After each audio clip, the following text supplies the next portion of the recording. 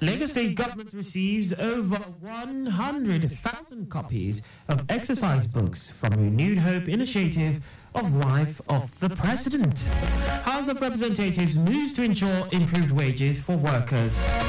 On the 14th, Haiti gangs threaten civil war as unrest spreads. And in sports, Minister of Sports Development John Enna urges Team Nigeria to go for victory at African Games in Ghana. And now the details. I am Akan Usen.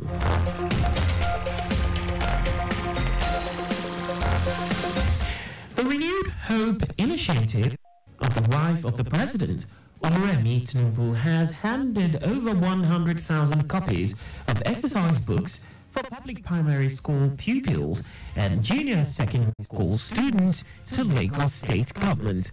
Wife of the President and National Chairman of Renewed Hope Initiative, RHI, Oluremi Tinubu, who was represented by Honorable Wahab Alawiye King, noted that the best is yet to come for the nation, and the RHI remains resolute to use education as an important tool to develop the nation.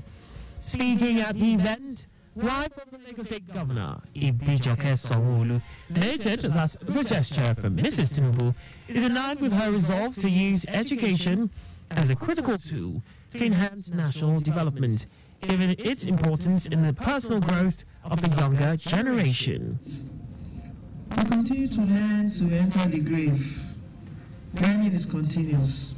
And when you have people that are educated, it changes the perspective and how people behave in the society. Each and every one of you inside this room, no matter how young you are, is an ambassador of education and will, in your own different communities, whatever you have learned, whatever you have experienced, whatever skills you have gained, you will use it to influence that little community, in the family, in the home, in the neighborhood. Commissioner for Basic and Secondary Education, Tolani Ali Balogun, who commended the initiative, stated that it portrays the love and passion of Mrs. Tinubu for education based on her past milestone accomplishments in the state.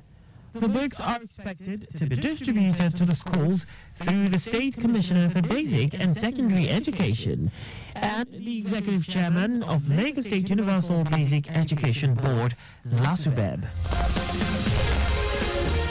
The Lagos State Safety Commission and the Lagos State Environmental Protection Agency, LASEPA, have resolved to enforce indoor smoking at nightclubs, bars and lounges across the state. In a joint statement issued by the Director, Safety Commission, Lanre Mojola, and General Manager, LASEPA, Tunde Ajayi, at a safety workshop organized for the hospitality sector owners across the state with the theme, Establishing a Safety Culture in the Nightlife Sector in Lagos State, both agencies noted that it is high time Nigeria is compliant with rules and regulations as it relates to international best practices. Mojola maintained that in every hotel there should be designated places for smoking cigarettes, but not at a public place where everyone is relaxing. In his own words, the General Manager LASEPA, Tunde Ajayi, said with forums like this from time to time, there will be proper information and education on how best to conduct hospitality business in a customer-friendly and safety-conscious environment. The Lagos State Emergency Management Agency, LASEMA, has recovered all 3 vehicles involved in the multiple accidents which occurred at Shita in Surulere axis of the state. Permanent Secretary, LASEMA, Olufemi Okeosontolu, said in attendance at the incident where the LASEMA response team, LASAMBOS, LASMA, Divisional Police Officer DPO of Surulere Divisional Office, and officers from Ikmori Police Station.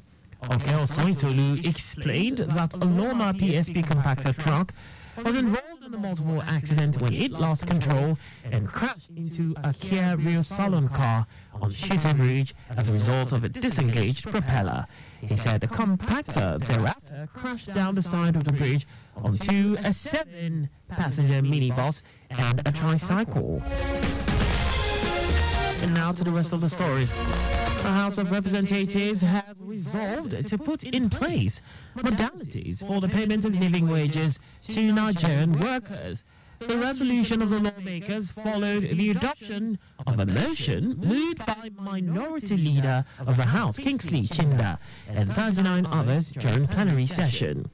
Leading the debate on the motion titled Need to Provide Living Wage for Workers in Nigeria, Deputy Minority Leader of the House, Aliu Madaki, said the rising rates of inflation in the country has made it difficult for the average Nigerian to afford basic needs including food, water, housing, education, healthcare, transportation, clothing, among others. According to him, the rising inflationary rate in the country has also had a negative effect on the cost of living, with the cost of food, accommodation, education, and transportation skyrocketing. The Joint Admissions and Matriculations Board says the 2024 mock Unified Tertiary Matriculation Examination will be held tomorrow, Thursday, March 7, 2024. The board says all candidates sitting for the 2024 mock UTME will be allowed to enter the examination hall with an ordinary HB pencil for numerical analysis if desired. JAMB spokesperson Fabian Benjamin says the clarification became necessary following the series of inquiries from candidates and the general public regarding whether HB pencils were permitted in the examination hall as a writing material.